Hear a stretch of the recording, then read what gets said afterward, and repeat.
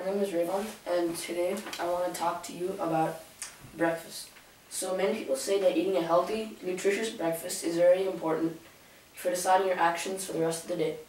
So I want to ask you guys, do you think you ate a healthy breakfast today? And cereal, pancake, waffle, that doesn't count. Raise your hand. Okay, so there weren't many people in the poll, so I couldn't get as accurate, but most people don't eat a complete breakfast or the recommended daily intake. So in this essay, I want to talk to you about three main aspects of breakfast. The three reasons are that it's important to make a complete diet. It gives a more focused classroom experience and a more athletic experience during the day. So the first reason that eating a wholesome breakfast is important is to make a complete diet. Obviously, skipping breakfast removes 1/3 of our major meals. That 1/3 is removing our essential nutrients, calories, vitamins, etc. that is being lost. Think about how that could affect someone if they just ate, for example, plain waffles 10 days straight for breakfast. That would deprive your body of the necessary energy that is needed, which takes me to the second paragraph about energy. The second reason that breakfast is important to you is because it provides you with the energy needed to keep you concentrated and give you good performance. One example is the one dealing with school or work. In the morning, you go to school, for parents it's work. Without enough energy, we tend to perform poorly or even doze off to sleep. A healthy, wholesome breakfast provides us with the necessary ingredients to keep us 100% efficient throughout the day. It can help do many tasks that a poor breakfast eater couldn't do as efficiently, such as mental and physical activity.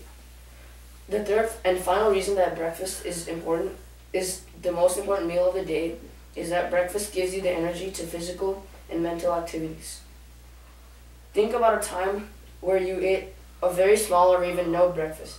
You probably felt very lethargic a little while after when you should have ate breakfast. You might consume an energy bar or drink coffee to try to get energy, but in the end that just leads to even more drowsiness. For example, if you were in school, it would be very likely that you would miss some important details that in the end might make you fail the class. That is where a nutritious breakfast comes in. A healthy breakfast keeps you energized, focused, and efficient throughout the day. To conclude this essay, I want to restate the importance of the most important meal of the day. A healthy, nutritious breakfast gives the essential nutrients needed to stay healthy throughout your lifespan. Breakfast helps keep you concentrated and give you the energy you need, and breakfast gives you the energy needed to perform all sorts of tasks. Thank you.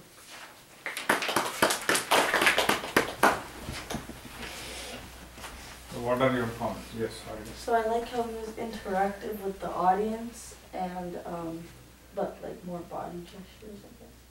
Okay. I like how he was loud and clear and stated his facts correctly. He had multiple facts to prove his point. So you all said good things. What are the things he needs to improve? Yeah.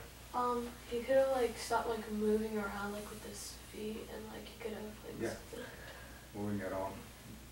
You're just reading like this, right? So that won't give you much effect. So what else?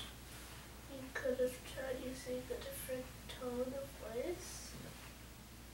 To tell speech in different tones of voice, you should tell it as if it is a story, right?